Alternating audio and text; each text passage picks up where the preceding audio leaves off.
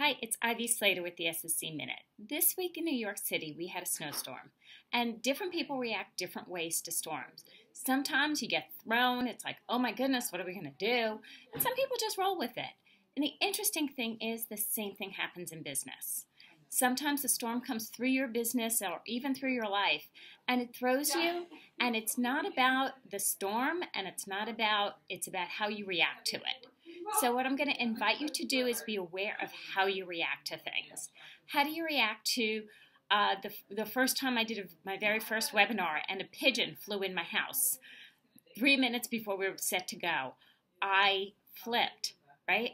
I had never run this platform before, had to figure out a way to manage it, and actually had to figure out a way to get this pigeon out of my house.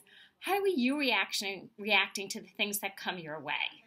It's all about not what happens, what do you do with it? So I invite you to take a deep breath, think clearly, and create an action plan that helps you move on with a strategic plan, with strategic thinking. The breath helps you move aside the emotion to get things forward.